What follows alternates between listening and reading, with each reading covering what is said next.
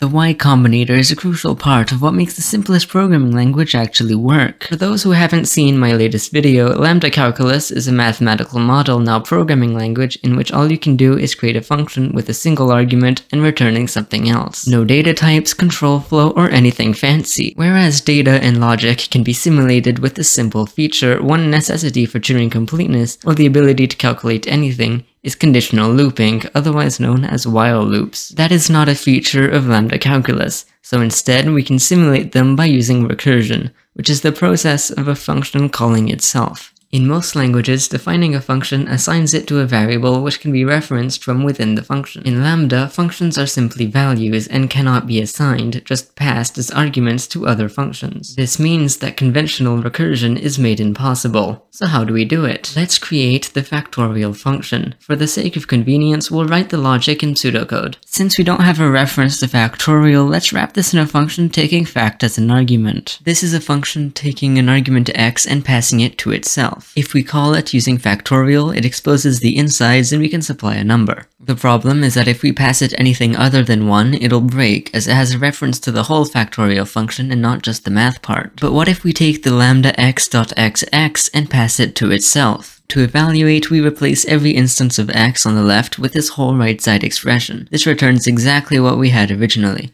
At this point, since there is an unresolved function call, an interpreter would continue to evaluate the expression over and over without ever stopping. This expression is known as the omega combinator. Let's make some adaptation. Wrap this in a function taking an argument f and surround both x of x terms with calls to f. We now have the famous Y Combinator, but what does it do? To see, let's pass it our factorial function. This simply returns factorial called with x of x, again exposing the inner function for use with a number. Given 1, it works as expected, but what if we pass it a 2?